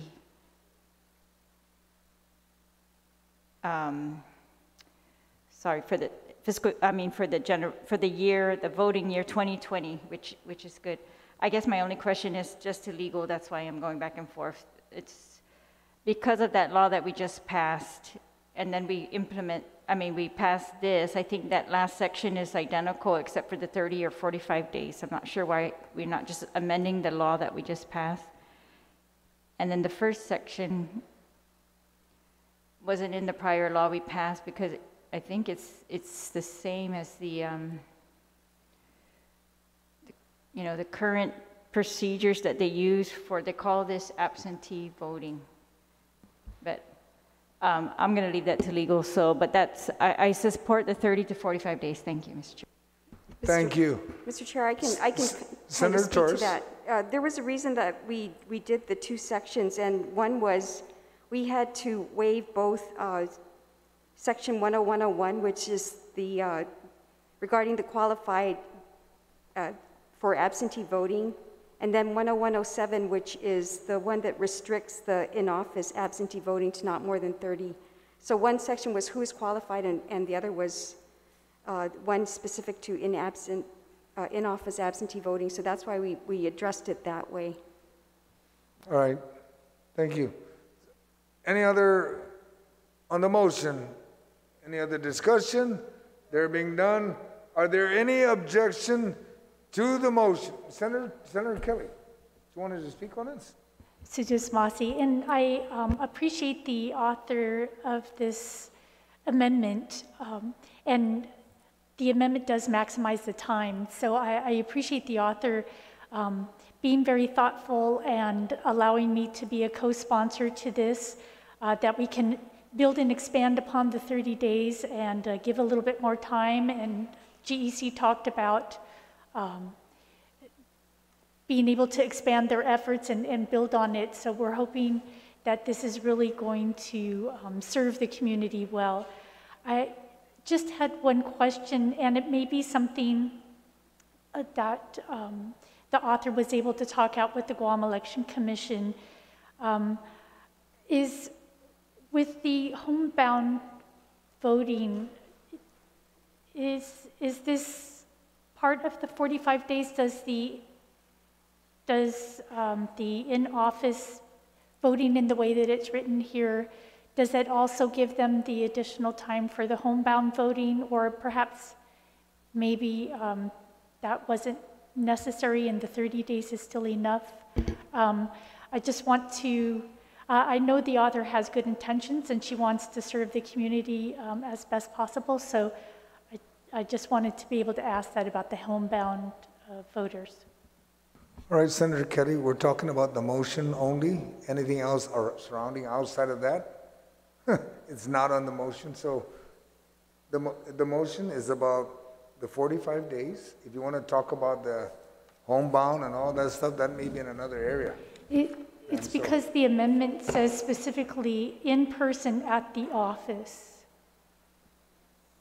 Yeah. So I just, right. their absentee voting also considers homebound. And so I'm just wondering if GEC doesn't need the extra 15 days for the homebound, or if this does indeed include the homebound. Senator Torres, maybe you may answer that, because I only see it as adding 15 more days. Yeah. So I believe it does satisfy it with regard to section 10107, which is dealing with the in-office and absentee voting. But the main concern about the deadline, going with 45 as opposed to 60 was specifically the federal regulation for mailing out ballots to the soldiers. But in terms of everybody else that falls into absentee and in-house voting, they would be covered under these two sections, and that's why we addressed it specifically in those sections.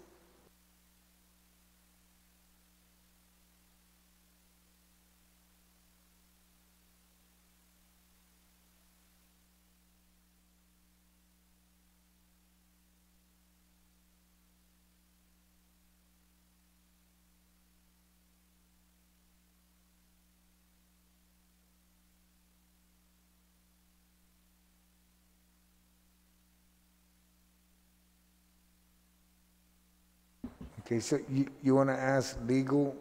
Yes, I know the author. Okay, we'll take a few minute recess. Senator Lee? Thank you very much, Mr. Chair. Just a point of information for everyone.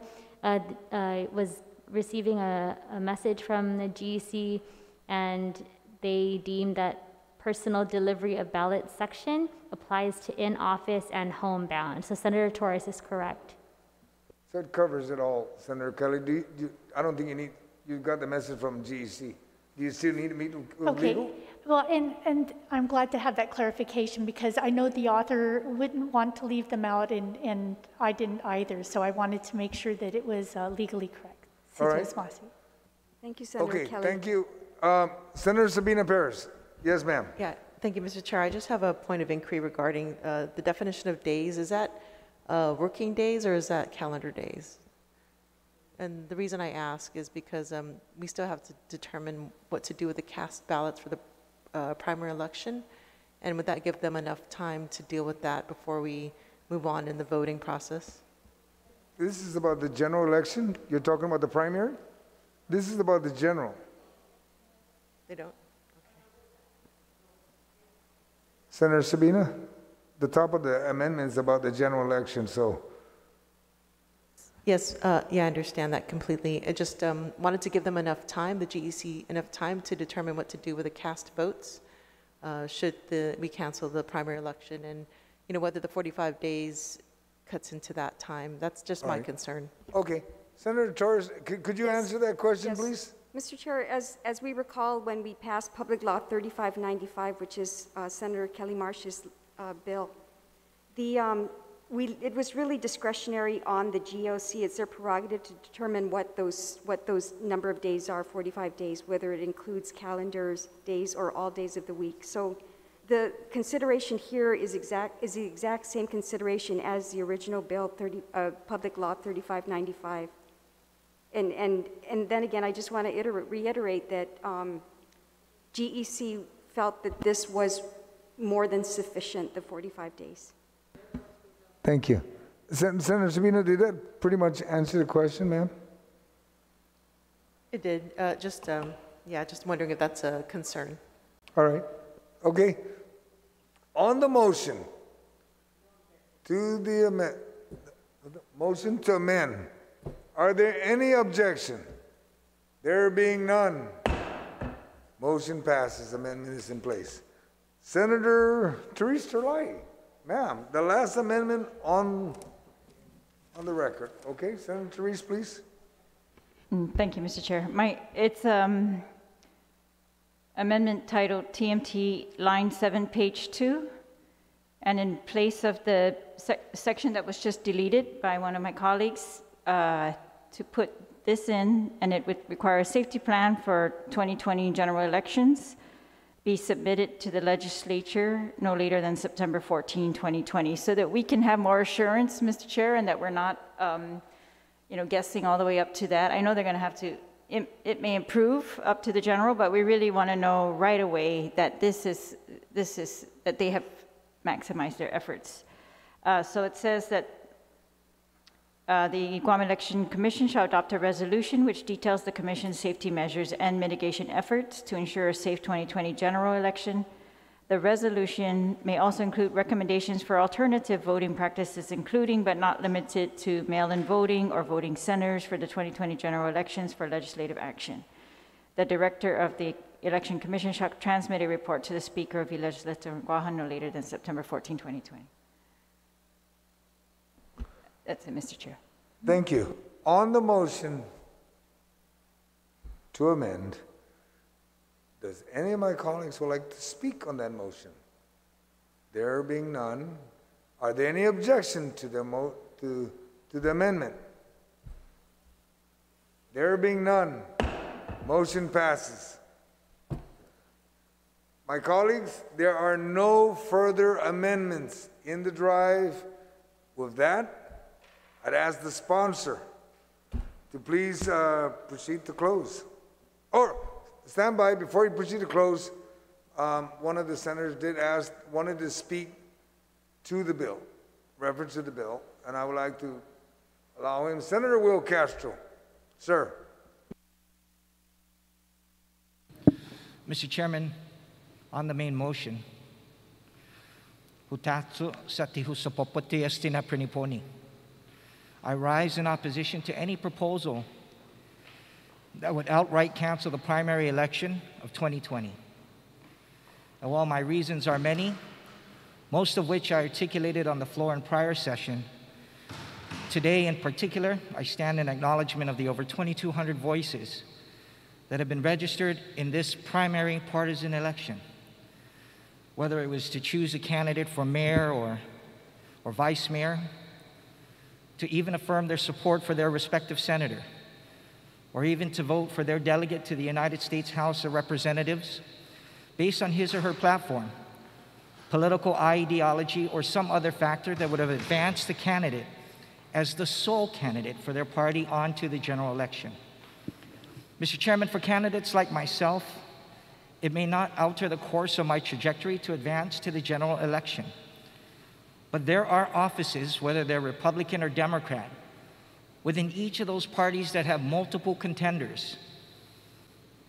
In addition to those who have spoken through their ballots, it is for those voices that are silenced in today's deliberations, my family, my household as an example, that I wish to speak out for.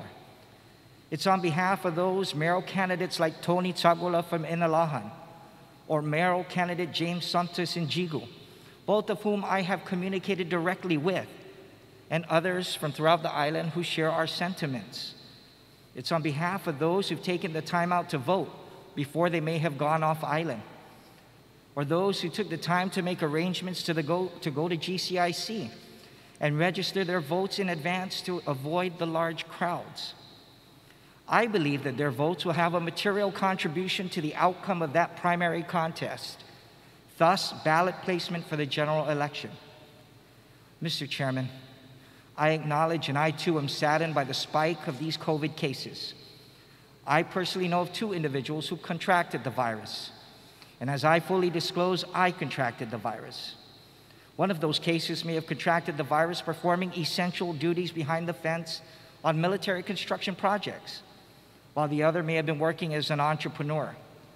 But either way, Mr. Chairman, none of them, to include myself, caught the virus either at a grocery store, a rosary, or a funeral.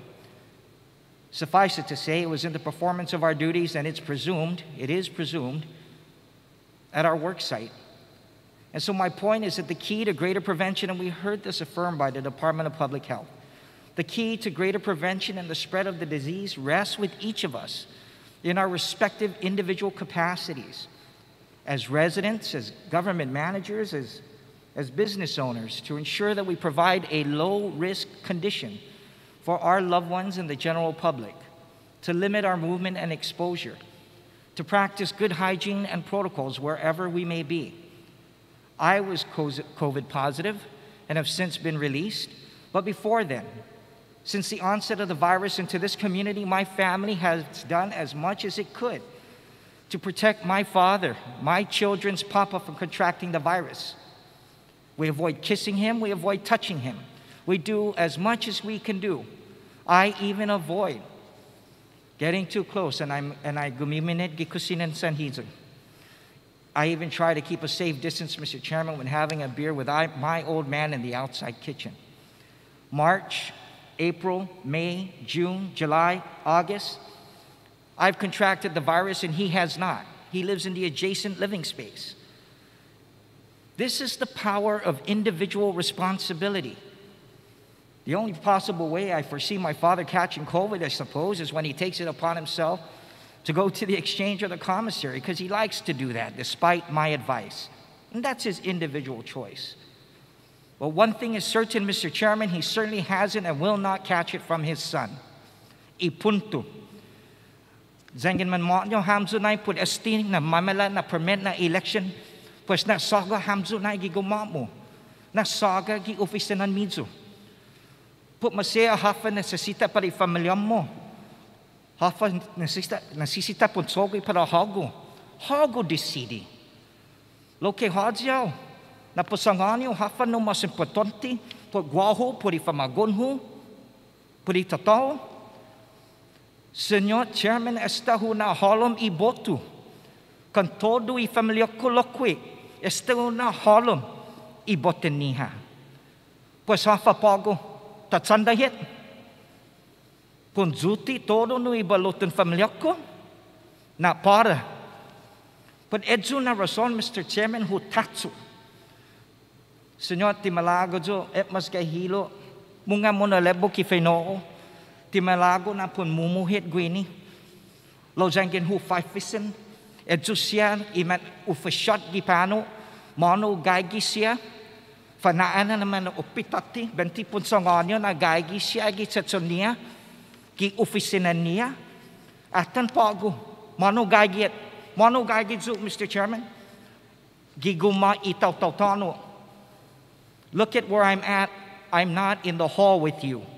Not because I'm a public health threat, Mr. Chairman, but because out of an abundance of caution, I choose to be here. I chose to show up. I chose to honor and respect my fellow man. And I share this with a greater hope that it serves as a vignette into the issue that's really facing this community. I maintain that with the proper social distancing, Mr. Chairman, and the extra precautions as I experience at the Guam Election Commission, we can have a safe primary election. While throwing out the primary altogether is not acceptable to me, delaying it would have given us that much more time to prepare. And at the end of the day, I want my constituency to know that I believe it's your right to vote, should you choose to exercise it. And consistent with that is your privilege not to have to participate for whatever reason. But let it be known, it's certainly my duty to protect the votes that you had already registered. Let me be clear in my conviction. For me, I certainly don't weigh one's privilege to go to the grocery store or some construction superstore or the gas station or even to your job site as having greater value than voting. I'm sorry. I don't wish to debate needs versus wants, Mr. Chairman. That's not my point. My point is that I do believe that we can do more to safeguard the life and safety of those who chose to come out and vote in the primary or general elections. If, in fact, it is what you want to do, if the political will is there. What's also not for debate, Mr. Chairman, is my conviction that to outright throw out 2,200 votes or change the rules of the game for contested positions where it may create an unfair advantage or materially compromise one candidacy is just not right. And I'm not stuck on whatever alternative is best, whether we want to let the party system decide or delay the primary election. But again, I am firm that any mitigation strategy to preserve those primary votes registered is better than throwing in the towel and throwing away our people's votes. Before I close, I want to thank former Senator Tony Ada, the chairman of the Republican Party at Guam. Thank you for stepping up and speaking out publicly against discarding the 2,200 votes cast or registered with the Election Commission and throwing out the primary election altogether. Si Diyos maasi, pariman sa nemo, Mr. Chairman. And in closing, I do want to wish everyone the best of health in the days and the weeks ahead. I encourage everyone to look out for our manamko and those whose health conditions place them at greater risk. God be with you all. God bless you. Thank you. Thank you, Mr. Chairman. Thank you, Senator Will. I will now ask the sponsor, Madam Speaker, to close. Jesus Musli. Mr. Chair, I did have a closing, but I'll go ahead and leave that for the extension of remarks. And in the interest of time, I move that, first of all, say thank you to everybody and my colleagues who made the amendments necessary to move this bill forward. And again, thank the panel that appeared before us this afternoon to answer all the inquiries that we may have had. So with that, Mr. Chair, I move that we rise from the committee of the whole with the recommendation to place 39135 LS as amended be placed in the third reading file and to vote without engrossment. On the motion to rise from the committee of the whole with the recommendation, are there any objection? Hearing no objection, motion carries. We stand in recess.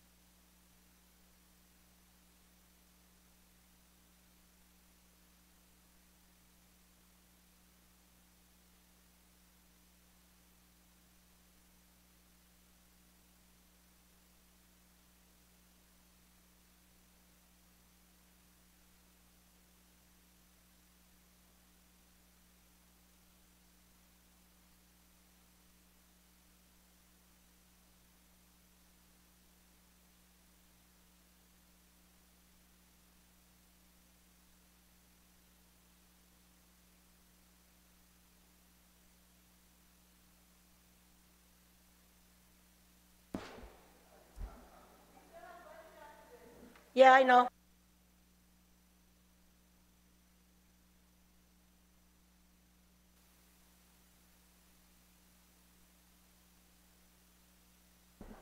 Half a day, colleagues. Imina 35 na legislatura in Guahan is back from recess. Senator San Augustine. Thank you, Madam Speaker. I wish to report back to the body that Bill 391-35 as amended in the committee of the whole with the recommendation to place on third reading file and vote on without engrossment. On that motion, without any objection, motion carries. Madam Clerk, roll call.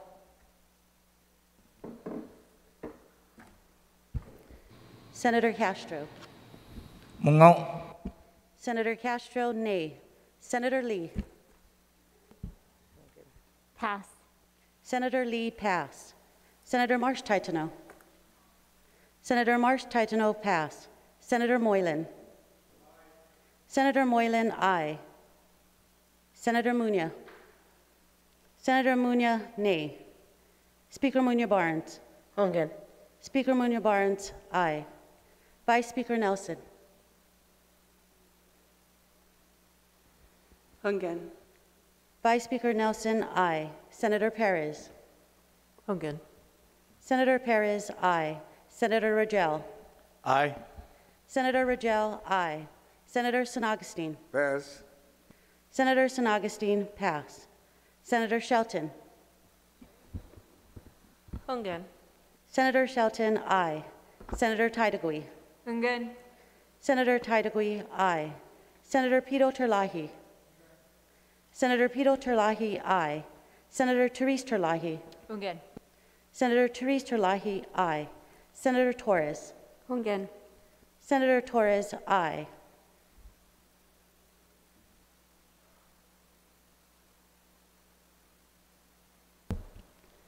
Senator Lee. Pass. Senator Lee, pass.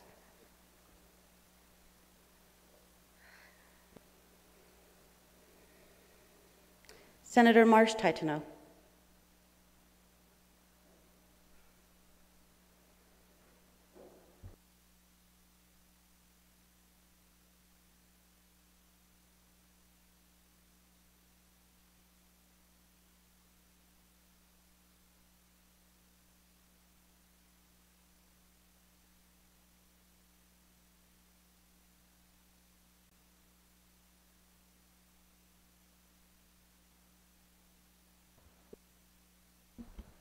Aye. Senator Marsh-Titano, nay.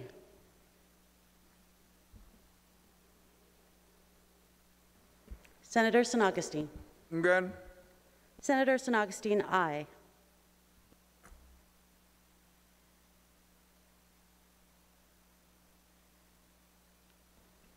Senator Lee.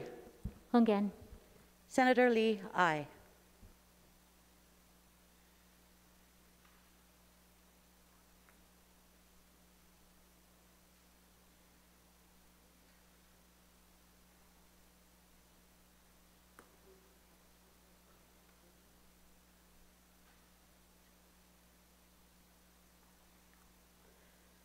Colleagues, Bill number 391-35 LS received 12 ayes and 3 nays. Bill number 391-35 LS is duly passed by this body.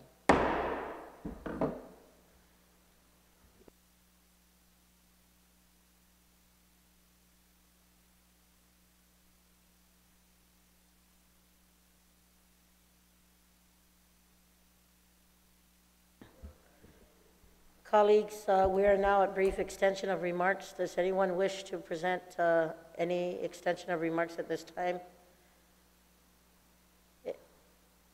Senator Joe San Augustine. Thank you, Madam Speaker. I would just like to, maybe I don't even need to, but I'm going to go ahead and state it, why I voted yes to cancel the primary election. Number one, I've always pursued to eliminate the primary. But just recently, I supported a bill that would have the primary. But at the time also, the condition, the health condition of the people of Guam was not the way it is today. And number one, canceling the primary does not deny you the right to vote. And some may say, somebody was out there saying, even in war. Sure, even in war. As a veteran and a retired military individual, I support the right to vote. But when it's first to save lives and prevent any further casualty, that's my first vote, is to protect the lives of the people of Guam and to not cause panic and to be told that you caused me to have to vote. No. I want you to stay safe. I want to see you at the next election. Thank you, Madam Speaker. Senator San Augustine. Anyone else wishing to present extension of remarks? Senator, Vice Speaker Nelson, can you please approach?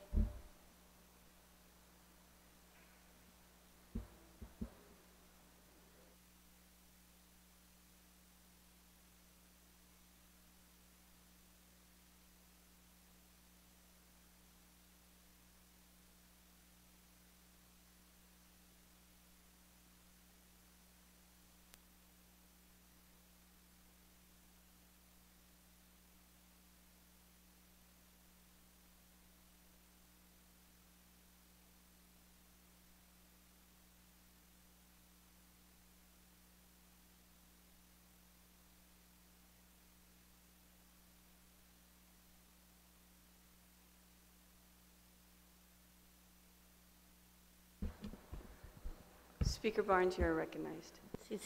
Madam Speaker. Madam Speaker, I want to take this time to thank all my colleagues for coming in today as we do our duty for the people of Guam, moving forward, keeping in the spirit of collegiality and collaboration. And I hope we can continue to work together and come to common grounds, even during the deliberations we're on right now, as it relates to the budget. I also can't emphasize enough that with our fight against COVID, it really takes all of us to come together as a community and as a people so that we can combat COVID-19 rapidly and begin the recovery process. We've all sacrificed as we fought the first wave, and yet we are here again today. Our actions now will determine the fate of our people, whether we live or die from COVID-19, or if we will continue to suffer from this economic downturn. I want to impart on each of us here today, and also to our people, that our future, especially with regards to COVID-19, it rests with each and every one of us.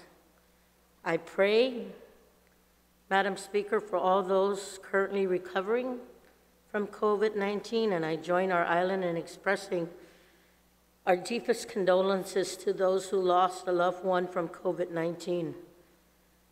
I also want to extend my thoughts and prayers to all our fellow Americans in the states of Louisiana, who I just found out are facing an impending storm, the strongest, I believe, in their history, as well as the first responders from all over the nation who are already beginning to be mobilized to respond to Hurricane Laura. I also want to take the time to thank our people here, the first responders, but just everybody here.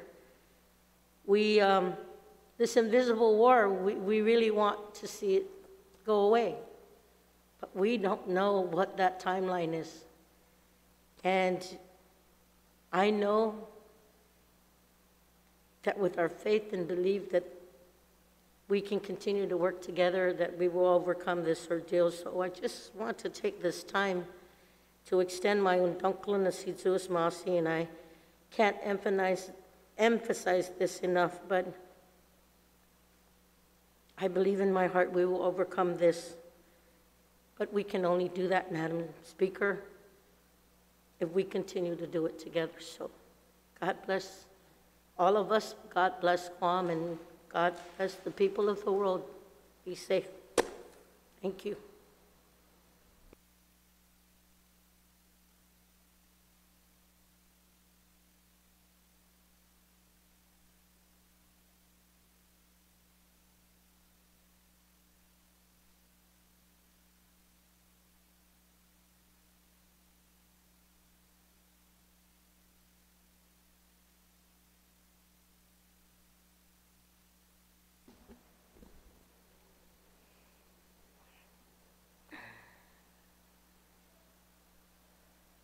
This time, colleagues, I'll recognize Majority Leader Vice Speaker Nelson. You are recognized. Sizus Masi, Madam Speaker, just an announcement that we will be continuing our budget hearing as indicated from the good chair at 2000 hours this evening via Zoom, and I'd like to make a motion that we adjourn this session subject to call of the Speaker. Thank you. On that motion, are there any objections? Hearing or seeing none, motion carries. God bless.